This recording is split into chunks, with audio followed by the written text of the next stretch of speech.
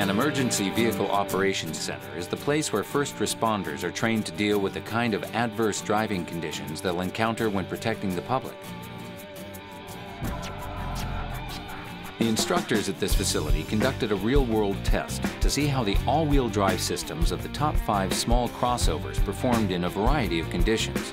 Let's get to know them. I was formerly a SWAT member for 10 years. In my current assignment, I'm the Director of Training for an Emergency Vehicle Operations Center. I was a police officer for 16 years. I was a paramedic for 27 years. I've got 21 years of law enforcement experience. I've been in law enforcement for approximately 23 years.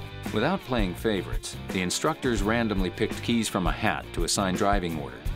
Each of these seasoned drivers got behind the wheel of the Subaru Forester, Ford Escape, Toyota RAV4, Mazda CX-5, and the Honda CR-V, and subjected each to a barrage of tests. First, they tested these vehicles on asphalt to see how they maintained control on curvy roads.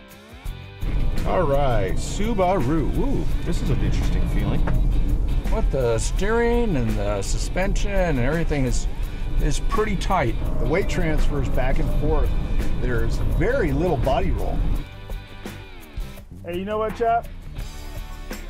The handling by far was the best on this one. What do you think about the all-wheel drive systems on these cars? I, as a consumer, would not be able to tell that you had an all-wheel drive feature in the Honda, the Toyota at all.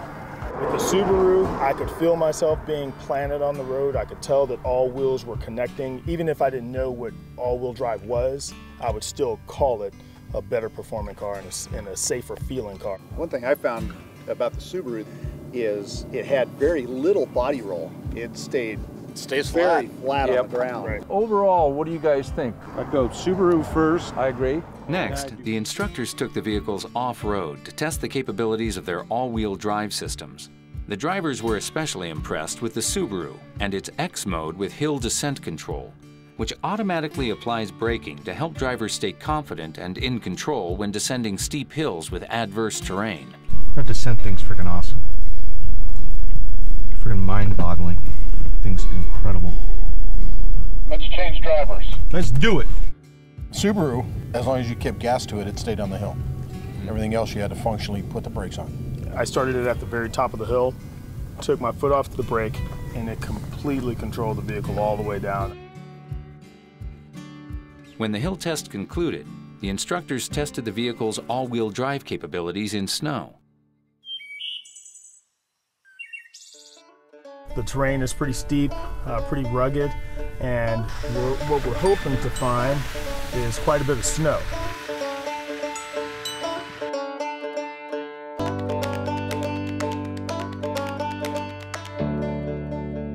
And here we go again in the Subaru. We're going to get a ways up the roadway here. And we've made it beyond all the competitors.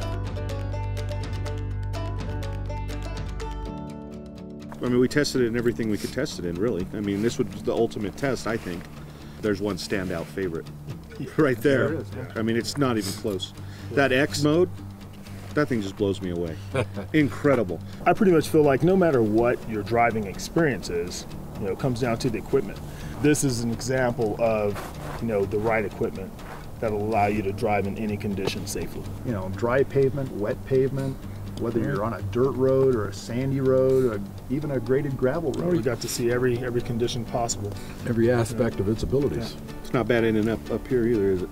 No, that's true. You can't complain. Yeah. Hey, nice to be able to make it up here. Yeah. Yeah. In an unpredictable driving world, Subaru vehicles provide stability. Hills, curves, slick roads, snow. No matter the conditions, you'll be in the driver's seat.